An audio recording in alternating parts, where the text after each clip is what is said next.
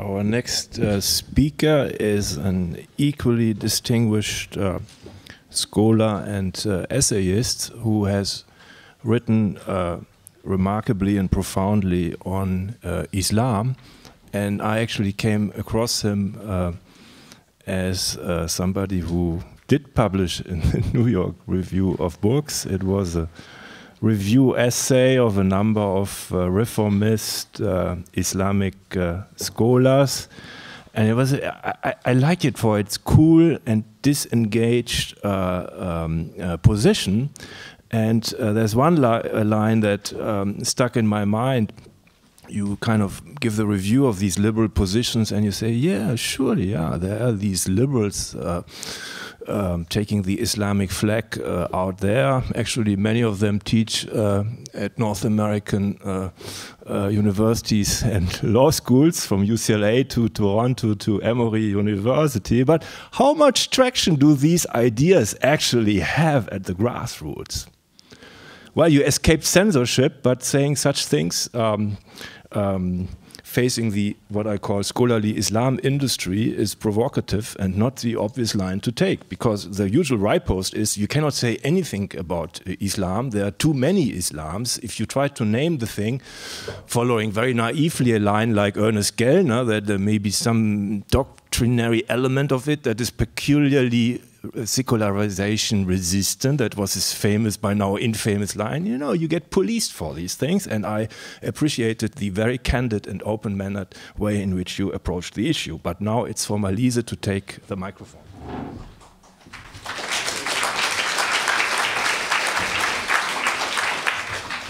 Well, thank you for those very kind words, and thank you for inviting me. And it has been an incredible privilege to be able to reach readers such as yourself through the New York Review of Books.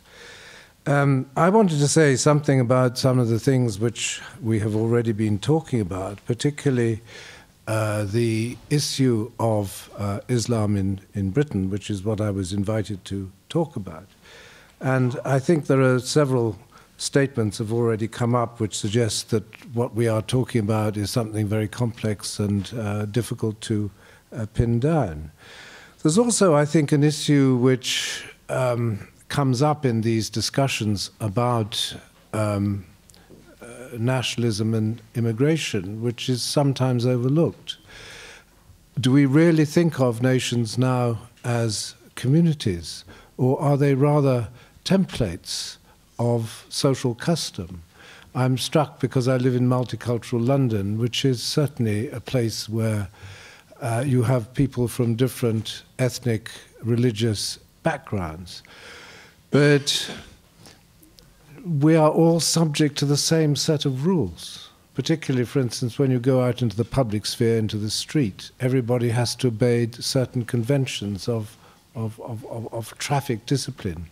And there is a sense in which, because I also spend part of my time in France, you know very quickly if you step on a zebra or a pedestrian crossing in Paris, you put your life in danger. In London, you can count on the proper observance of pedestrian priorities, whoever's at the wheel. And these are actually quite important distinctions. The nation is a kind of template of customary observance as much as it is perhaps a community in the traditional sense. The position of Islam in Britain has obviously been evolving and changing very rapidly over the last few decades. There are roughly now between 1.6 and 2 million Muslims in Britain. They come from a variety of backgrounds. The first Muslim settlers were Lascars or donkeymen and stokers who greased the ships of the merchant navy.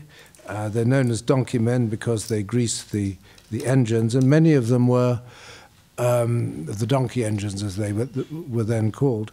Many of them actually came from Yemen, which of course was South Yemen, which is a British protectorate.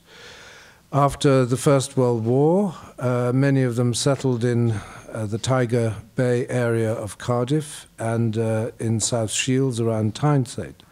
And we had anti-immigrant feeling. I mean, some reference was made to Union hostility to immigration in North America.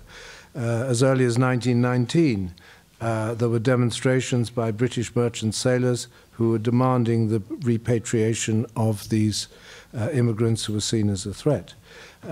Some married into local families, but interestingly enough, the signal campaign which really defined the new position of Islam in Britain, the Salman Rushdie affair in the late 1980s, most of them stood aloof from that campaign. Perhaps because of the fact that they already belonged to a second and third generation, that the issue of raised by the Rushdie affair didn't affect them to the same degree. The 1960s saw a considerable volume of immigration in the wake of decolonization, and some scholars have observed, I think correctly, that it took a particular form, sometimes described as encapsulation or chain migration. People were building on existing family connections, and you actually had small groups of people from particular areas in South Asia settling in different parts of Britain. So you had something that could almost be described as the transplantation of village cultures. You had Pakistanis coming from Mirpur in Kashmir, Bengalis from the Sylhet area of Bangladesh, Gujaratis from India and East Africa. A wide variety of religious traditions from the subcontinent, Barelvis, Deobandis, the Ahl Hadith, the Tablighi Jamaat. The latter is a supposedly apolitical evangelical group which aims to convert Muslims to more correct observance of Islam. So not targeting outsiders, but really designed rather like you find Christian evangelical groups preaching to the already converted. You also had groups of East African migrants, particularly after the Amin expulsions in Uganda in 1972, where more liberal groups arrived, or less conservative groups, the Ismailis, the Memons, the Khoja Ishnasharis. All of these groups have added to considerable diversity of Islam in the United Kingdom. You have, of course, famously a right-wing resistance to migration articulated by the former Defense Minister Enoch Powell in 1968, who was actually sacked for a statement where he quoted a Roman historian talking about the river Tiber flowing with much blood. He was sacked by the Conservative leader, the then Prime Minister Edward Heath, but he received huge numbers of letters in support. And at that juncture, one can say that immigration, particularly from South Asia, became really an issue on the British political landscape. The other sort of landmark in the evolution of what you might call Islamic consciousness in the UK occurred around the publication of the Satanic Verses by Salman Rushdie in 1978. And of course, it was sealed in a sense by the fatwa, the religious edict calling for his execution by the Ayatollah Khomeini. I don't want to get into too much detail on that, but quite clearly Khomeini had his own particular reasons for articulating this statement. There had been deaths in South Asia over riots protesting about the book, although the Indian reader Rajiv Gandhi had actually banned the book. But basically, what I think matters in terms of the evolution of Islam in Britain was that this became a kind of polarizing event. Muslims particularly those Muslims who opinion polls were saying were in support of the fatwa, were increasingly designated as enemies of free speech. There were mass demonstrations in London, in Hyde Park, some of which I attended as an observer, calling for Rushdie's execution. And interestingly enough, the momentum of that campaign really produced a certain new kind of institutionalization of Islam in Britain. The Islamic Action Committee, which was formed around that movement by an East African immigrant, Iqbal Sakrani, became the core of what eventually became an umbrella organization, the Muslim Council of Britain, which was eventually established in 1997 as a group which was supposed to represent the diversity of Islamic traditions in Britain. Its model was to some extent adapted from the Bradford Council of Mosques. Bradford was one of the centers of the Rushdie agitation in 1988, and very near Bradford up in the north, you also had a group of Muslims in Dewsbury who actually took the initiative in publicly burning Salman Rushdie's novel and actually summoning the media to film it so that they were able to draw attention to this event. Rather interestingly, there was always a small entrepreneurial element in this whole thing, because originally the local TV stations didn't express very much interest in the agitation until it had built up a certain momentum, by which time the guys who'd actually made a video of it were in a very strong position to make a few bucks by selling the images of the burning book to the various TV stations. So there's almost a little hint of entrepreneurialism in that particular agitation. The Muslim Council of Britain, which was modeled on the Bradford Council, the idea was that the different diverse traditions of the UK could be sort of become interlocutors for the government, and that they would represent various different organizations. The original Bradford Council of Mosques, established in 1980, was the model for the future Muslim Council of Britain. It represented 26 different mosques in Bradford City. Half of them were under the control of the very conservative Deobandi group, whose theology underpins that of the Taliban in Afghanistan. 10 were from the much more mystical Sufi-oriented Barelvis. One was from a revival movement called the Ahl Hadith, and there was also an Ithnashiri Shia mosque and one for the Ismaili Bohras. So you had a kind of diversity of communities, and this was the model, the template, which the Muslim Council of Britain tried to emulate.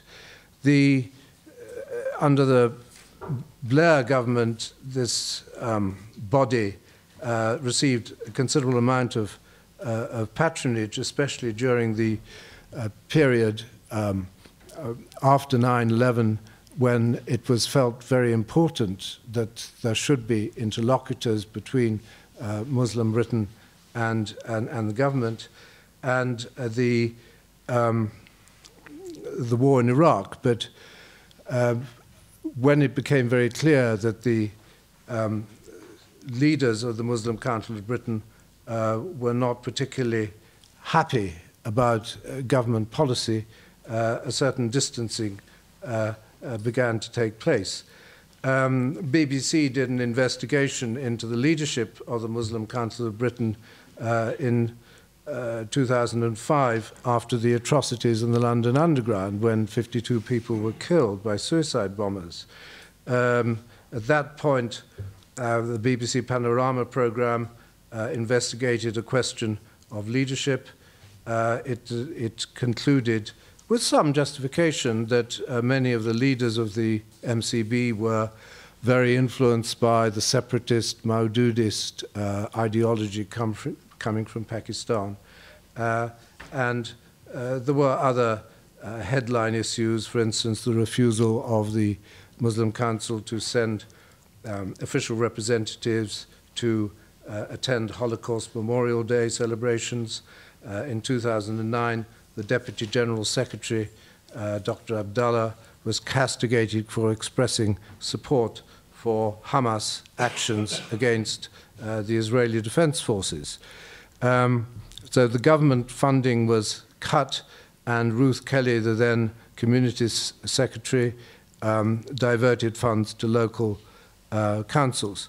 Yahya Bert, a prominent Muslim intellectual convert, who was actually the son of a former Director General of the BBC, Lord Bert, points out that having groomed and promoted a unified Muslim lobby for nearly a decade, the British government depicted it as part of the problem when it proved insufficiently compliant. Tensions, obviously, with, and we've had some reference to this earlier, with Muslims, the Muslim community as a whole, were greatly exacerbated following the Anglo-American invasion of Iraq in 2003.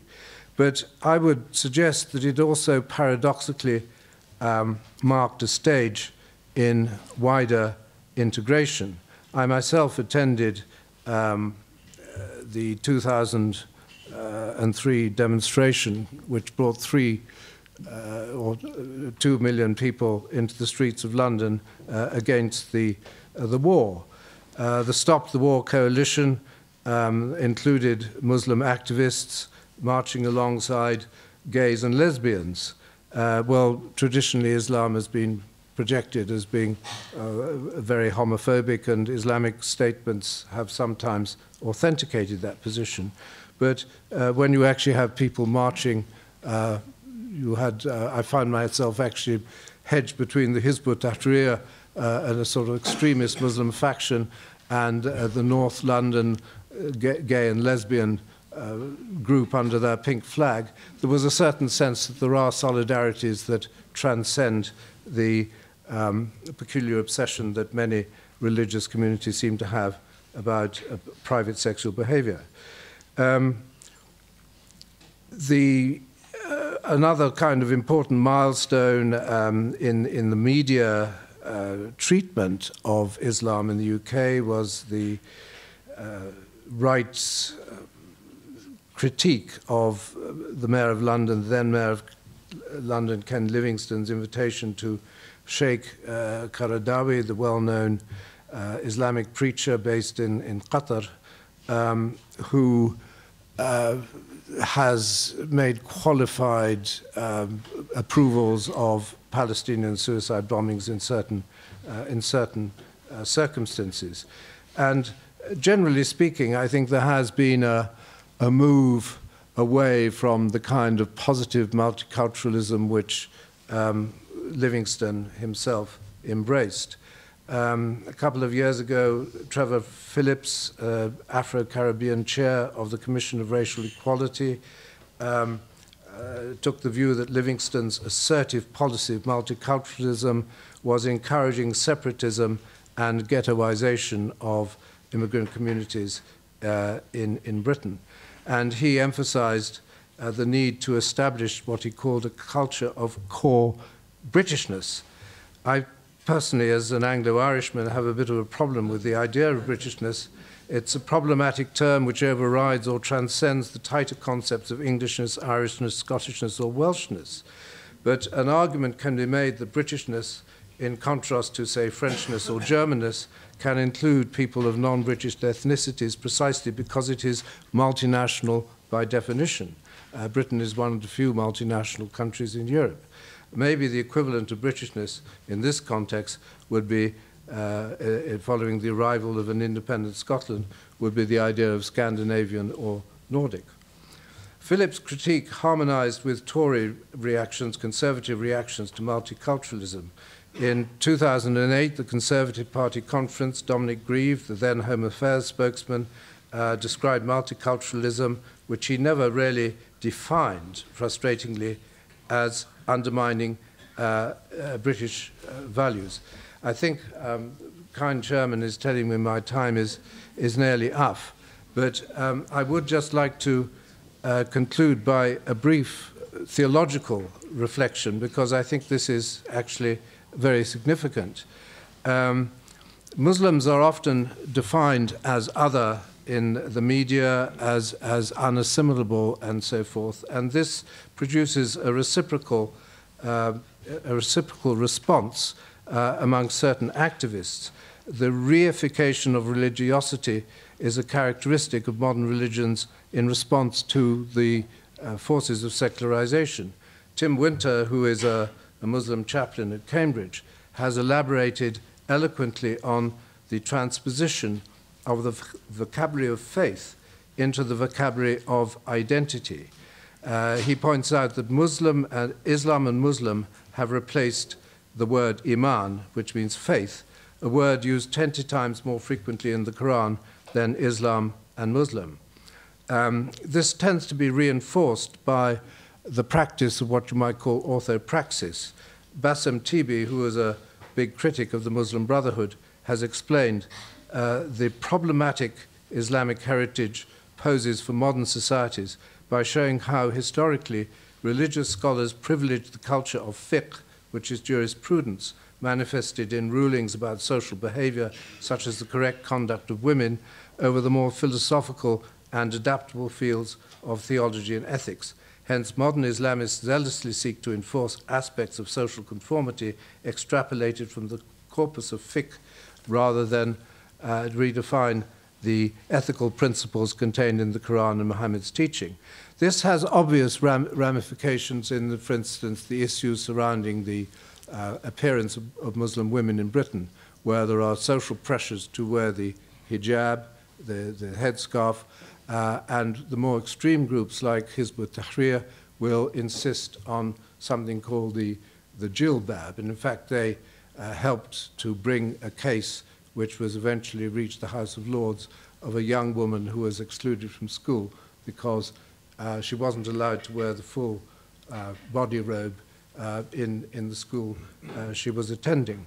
But contrary to that, and I think this picks up on some of the points that were made by Thomas Eriksson earlier, what you now are getting in the UK is a very vigorous Muslim fashion industry where young entrepreneurs are setting up design studios specifically for the British market.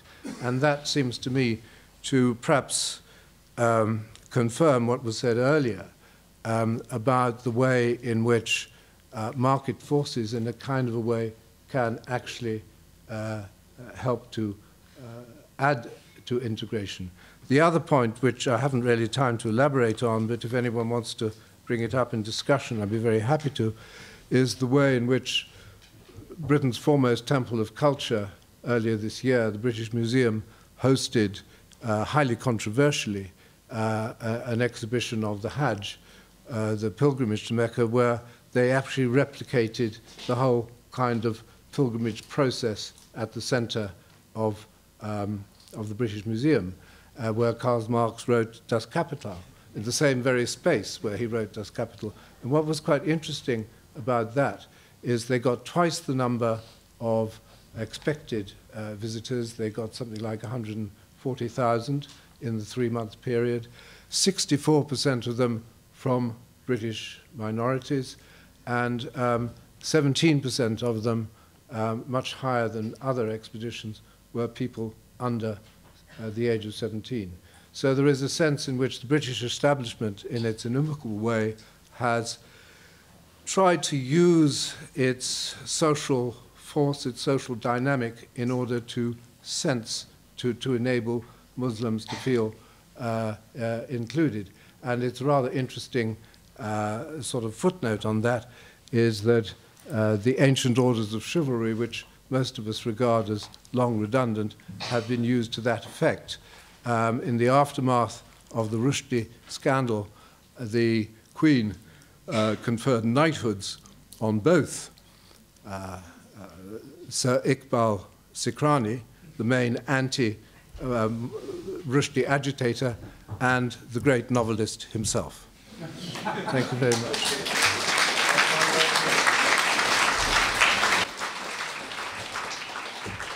Our last speaker is Jytte Klausen, who is a professor of politics at Brandeis University.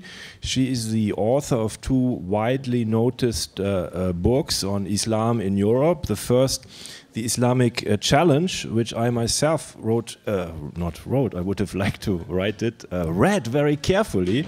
What she gets across is the picture that to me was the astonishing message there of a very moderate, compromise-minded organizational leadership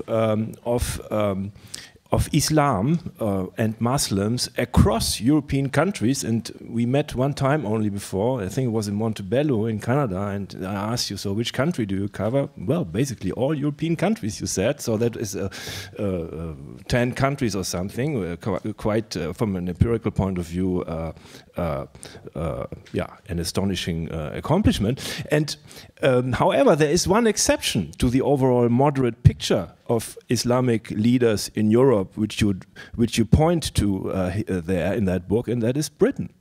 And Britain, you say, these guys, they are rather more conservative and militantly religious, to say the least, than their peers in other European countries. And that, of course, raises certain questions. So what is the cause of it?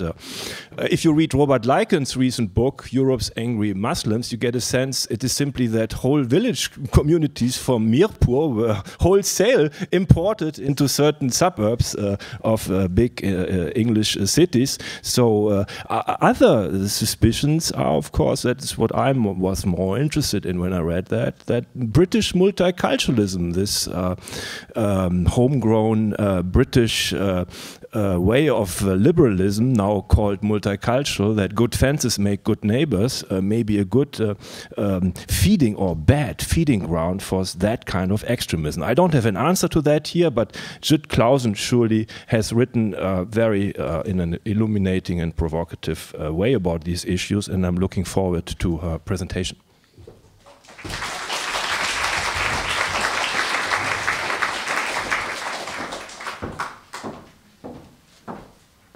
Well, thank you for that kind introduction. It's always nice to meet people who have read your book. Sometimes you sit and write and you write and you think, oh my God, is anybody ever going to read this? I will talk about that book a little bit today because I'll focus on Muslims and Muslims' political activities. And I was provoked in the late 1990s, not just by Samuel Huntington's discussions about Muslims as the indigestible minority and secularization resistant, but also by a change in attitudes towards immigrants and Muslims in particular in my home country, Denmark. I watched Danes changing the way they talked about other people. And it set off a number of thoughts in my head. I am myself an immigrant. I live in the United States. It took me about 10 years to decide that, yes, maybe I should get citizenship and all that. It certainly took me a long time to walk up to a platform and actually present myself as an immigrant. But here I am. I'm an American. Hi. So I thought that, there's a process of change when you move, but it takes time. And it didn't make sense to me that the things that were being said about European Muslims really would hold, because in one way or another, European Muslims have all chosen to come to Europe, either as political refugees, economic refugees, just as simple migrants, or to settle with families.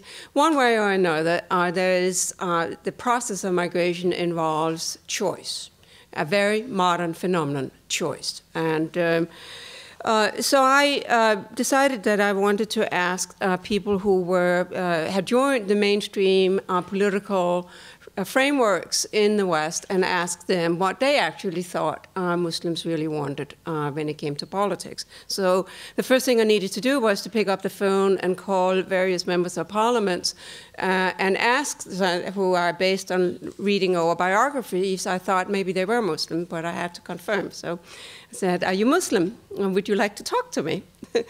and that then became the start of this book, which was really a joy to write. So even if you didn't read it, it's okay. It was a lot of fun to write this book.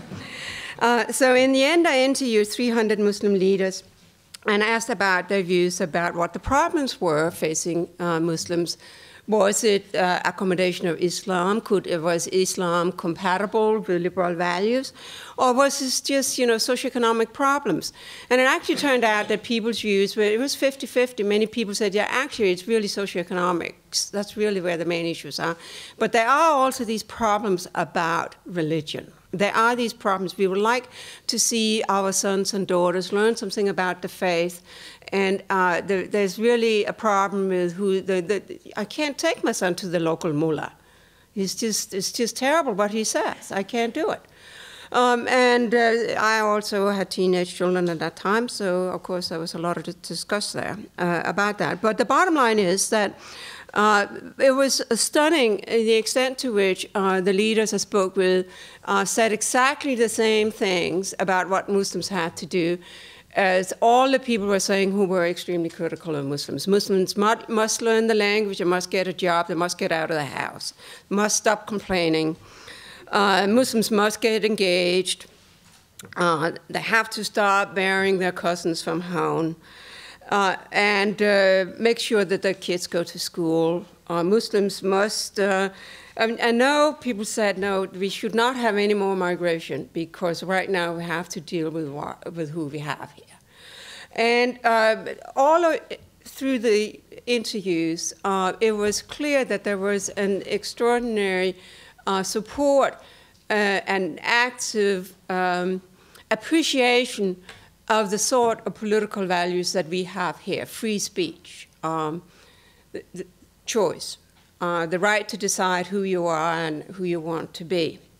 And sometimes I would say to people, so what about all of the things that people are saying? There's a lot of complaining about discrimination, and there's terrible things are being said in the press about Muslims sometimes. They said, yeah, as bad as it gets here, it's much worse where I came from.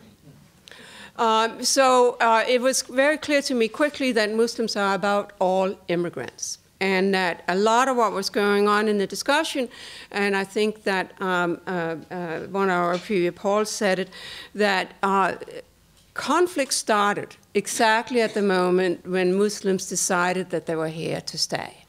Once there was enough money in communities to go out and wanting to build real mosques, rather than meeting in, storefronts, rented car dealerships, old green groceries, etc., where many people have set up the mosque, but people wanted, real mosque run by mosque communities who were properly elected and all that, with an educated imam. Then trouble started.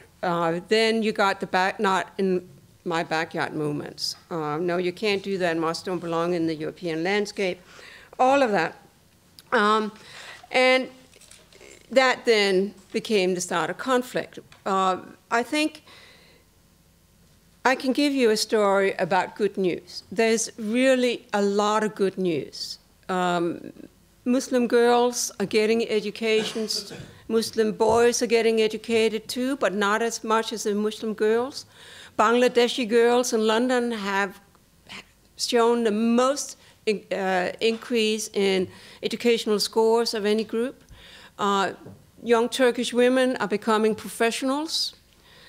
There is a problem there because they're not going to marry some of these guys who are dropping out of schools. So, all of that progress that has happened in the last 10 years is very often unnoticed. When I started my work over 10 years ago, there were about 22 Muslim parliamentarians in European parliaments. Today, by the latest count, and it's getting harder to count because there are more, I counted 25 men and 25 women of Muslim background and faith elected to European parliaments. So mind you, Muslims not only have been the first to get gender parity in elected office, Muslims have also gotten themselves into the political system to a degree that Muslims are overrepresented in comparison to the underlying population, particularly when you consider that in many countries, maybe only perhaps 50% of Muslims can vote. This is changing very fast because the other news is that Muslims are actually already the old immigrants. New migration comes from elsewhere. Between 40 and 50% of Muslims in Europe today are born here. This doesn't apply in Norway because Norwegian migration, Muslim migration, is primarily from political refugees and really is a little more than 10 years old.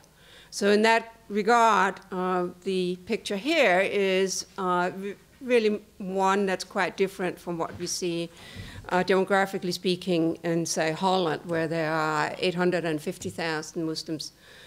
In all of Scandinavia, there is something like maybe 600,000. I think, in fact, the underlying population background for integration and for sort of creating a political presence is very different here from what it is in some other countries. The other news is that we now have, this book came out, a lot of people saying, yeah, but those people you're talking to, they're only nominal Muslims. They're not the real Muslims. They're not the ones you really. Now that is actually not true. It was 4 out of 5 of the people I interviewed for the study said that Islam was either important to them or very important. Very few said that it was of no importance. And partly that's the reason, because if you're a religious minority, to say that your faith, even if you're not daily practicing, to say that your faith is not important for you is in a way to deny your origin.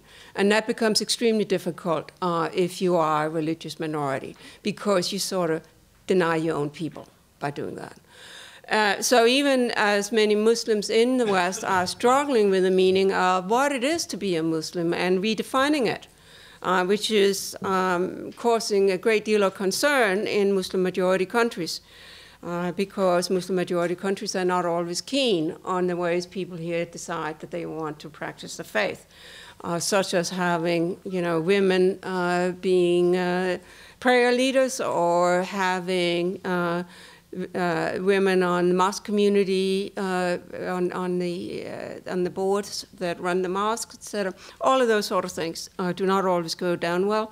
But it's also the theological freedom. When you see a young Muslim woman going to Quran school, having learned Arabic to do so, she is bucking tradition, and she is exercising her right to choose for herself. And that's what people would say. They say, I think I should find out for myself what it actually says.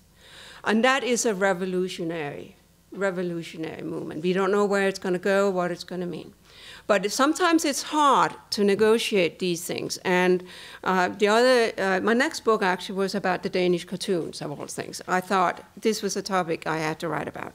I was supposed to write something else, but when my old newspaper, Jyllandsposten, which was my family's newspaper, put out those 11 cartoons of Muhammad under a headline that said "The Face of Muhammad," and all hell broke loose, I knew I had to write about this. So I did. And much of the good news that I have just described to you from my previous research actually completely apply to the cartoon book. No, I know I'm talking completely against what you expected. But if you go to Denmark, you will find that many Danes today will say that after the cartoon book, we really learned a lot of things. First of all, you will find many more Muslims in the media, speaking not about Islam, but about the economic situation, or even about agriculture. You will find a deep sense that the radicals do not speak for Muslims, because in the protest movement that came in Denmark afterwards, there was a coalition of 4 mosques run by radical sheikhs. They had some demonstrations going to the city hall, making big prayer meetings in City Hall and praying and demanding that Danes should absolutely never ever make pictures of the Prophet again. The number of Muslims who joined the other side, speaking for free speech and saying what we really are unhappy about is what some of those cartoons said about what Muslims think and who Muslims are. Because you seem to, the cartoons were implying that Muslims are violent, and all Muslims are violent because it's a violent faith. Now, it was lost in all of this debate, and continue to be lost, that actually half of those cartoons rather depicted Muslims as the victims in the Danish debate. Half of them made fun of the newspaper, actually. But those are not the cartoons that have been flying around on the internet. So when things then went really haywire in 2006, it wasn't because of what Danish Muslims did. It was because of what the Egyptian government did. That story I'll spare you now because it's in my book. So the book is called The Cartoons That Shook the World, so go and read it. It's in the Egyptian government in a typical strategic masterstroke of the kind that Mubarak was well known for, decided that they wanted to make a complaint to the United Nations about the Danes because they were very keen to show that Europeans discriminate too. At that time, the particular focus for this complaint was actually the United States. So I suffered from cognitive dissonance when I went to Cairo and started interviewing the Secretary General of the Arab League, Amr Moussa, who was a failed presidential candidate, and went to the foreign ministry in Cairo and asked him what was it they wanted to do. And the answer every time was, oh, who cares about the Danes? But the Americans have to understand. And the point was that this was really a complaint against the West because the Egyptians didn't want to sign a charter that the Americans were pushing on them about freedom of speech in Egypt. But everybody lost control of it. And then this is where I'm now moving towards my conclusion of this talk. The problem is that all of the good news is lost because we held hostage by the French. We paid too much attention to the French. The French took control of the situation. Today, I can't even, my publisher, Yale University Press, in the very last minute, decided to exclude the cartoons and other illustrations from my book, thereby setting the precedence that these cartoons are too dangerous even for the mainstream media to look at anymore, or even an academic institution. And they developed a memorandum to that effect that World War III was going to break out if they were going to reprint them. Now, there was at that point no threats at all. Not against me, not against the university, not against the press. But subsequently, this issue about the cartoons had become a script for how we act out the conflict between Muslims and the West. As late as just 2 weeks ago, there was a demonstration in Bern that was very carefully planned by what in German language is called Salafist, but this is what I call a jihadist group. It's a very well-organized network around a preacher named Pierre Vogel. And they have been handing out Qurans on the streets in various cities in Copenhagen, deliberately aiming to provoked Germans to say, no, you can't actually hand out Qurans, which then the German government obliged them and said, no, you can't hand out Qurans. After which they said, so what about all those Bibles that are being handed out, right? Can't you? And of course there was a trap, and the government fell into the trap. But what happened next is really the worst part of it, because what happened next was that what is called a counter-jihadist movement, known as Pro-North Rhine-Westphalia, turned out in Bern at a demonstration with placards carrying the cartoons. And the jihadists turned up at the demonstration in Bern carrying knives. And it was all planned. It was all planned over the internet. And 29 policemen ended up getting stabbed by the jihadists, and afterwards the police have now prohibited any public display of the Danish cartoons. I don't know if it is a citywide ban, but I believe. So there you go. These drawings have become dangerous. And of course, it's not the drawings themselves that are dangerous, but they are dangerous because of the political dynamics that we all have to deal with. And those political dynamics are very much being driven by the fringes, by the extremes, as you in Norway saw last year. It is, I think, a serious threat to capacity for governance, and it is incumbent upon us, when we discuss multiculturalism, to remember all the good news, all that the benefits that we have had from immigration, that open societies have migration and mobility and freedom and choice. And let us preserve that. Let's do something to keep it that way.